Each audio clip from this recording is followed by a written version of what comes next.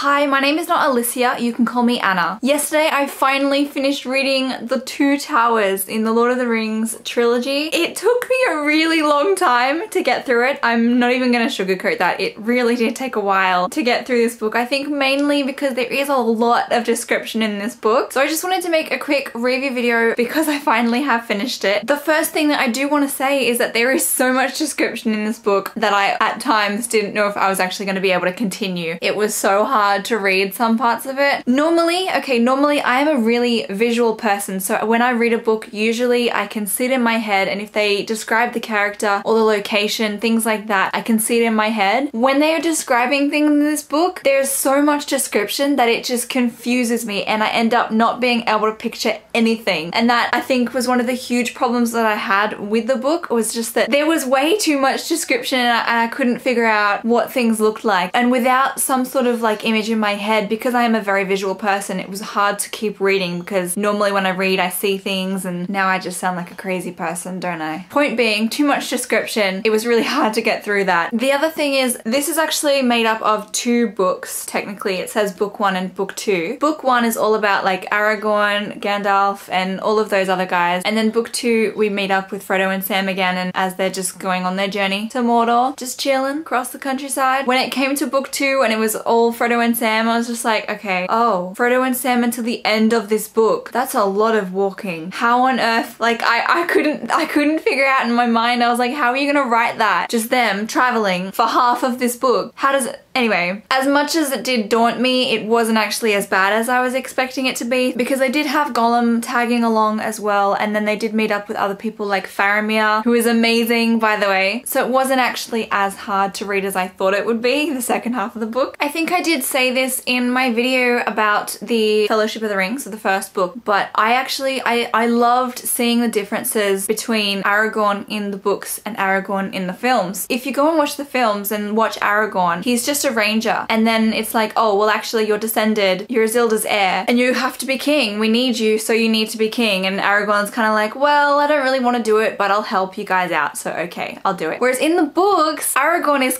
he's coming out of the wilds from being a ranger, he's got the sword, he's ready, he gets the sword reforged, and he's on his way, like he is ready to be king. That is such a huge distinctive character trait that they completely got wrong in the films. It doesn't make sense to me that they thought, yeah, it's okay, we'll get away with it. That's a huge part of his character, the fact that he's ready. On the topic of things different from the books and the films, I really love Faramir in the books a lot more than in the films. Like, I liked him in the films as well because he's such a great character, but we've met him so far in the book where Frodo and Sam were found by Faramir, and Faramir's basically just being a really great guy. He's a man of integrity, he's really listening to them, and I just think that in the film Faramir seems really paranoid and he doesn't trust them at all, and he doesn't know what to believe. Whereas reading it in the book, it felt like Faramir was listening to them. He might have considered for like a briefest moment of taking the ring, but never like seriously thinking and like brooding like, what if I took this ring and then my father would be happier with me and then we could have a better relationship? Like, no, he doesn't do that. He laughs in the book. He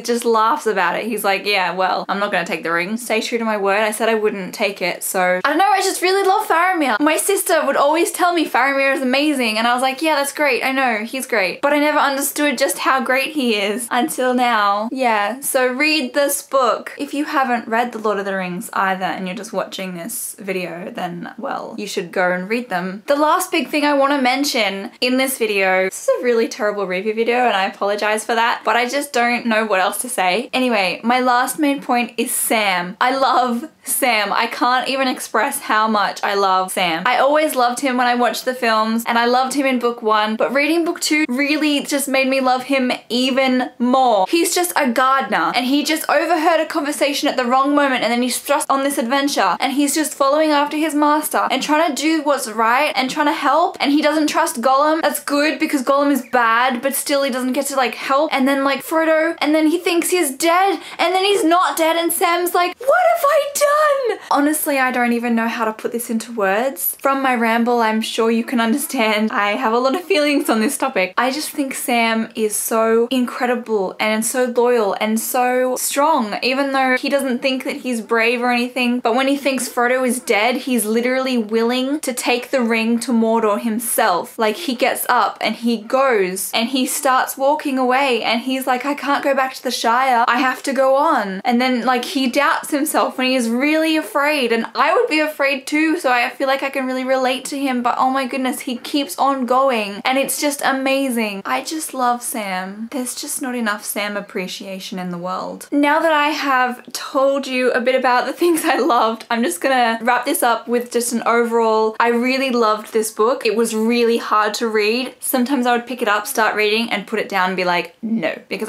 it was so hard to get through. I've actually got the last one, so The Return of the King here, and it's thicker, just a bit. It's a smidge thicker than The Two Towers, so I really hope that it is not as hard to read as The Two Towers, but hopefully it will be good. I just find that the actual story itself, like this hobbit just going on this impossible mission to Mordor, is just so good and so captivating that that's really what got me through reading this book. I don't think that I ever fully comprehended just how incredible and intricate the story was before. When just watching the films, I don't feel like the films can express that enough. So I'm really glad that I'm delving into the books and getting all this other stuff and reading even about the Silmarils when they're mentioned briefly, and now I just want to go read the Silmarillion. I hope this review video has been somewhat useful for you. I really recommend reading these books even though I haven't finished them yet. I know they are amazing. I did also review this book on Goodreads, so if you want to check that out, I'll put the link in the description. And to finish off this video, I just want to leave you with my favorite quote from the book. Up to the top, I say. He'll be safe there. Will he? Said Sam. You're forgetting the great big elvish warrior that's loose. And that is my favorite quote from the book. If you haven't read it, you probably won't have a clue what is going on there. But if you have read the book and you do know what I'm talking about, you'll understand why that's my favorite quote. I just love it. It's great. It's just great. If you'd like to see my review video for The Fellowship of the Ring, I'll put that link in the description so you can go check that out, as well as I mentioned my review on Goodreads for The Fellowship of the Ring and The Two Towers. You can also see on Goodreads where I'm at the moment with reading The Return of the King. If you enjoyed this video, please give it a thumbs up and leave a comment down below, and hit subscribe if you'd like to be notified of when I upload new videos. Ciao for now, monkeys!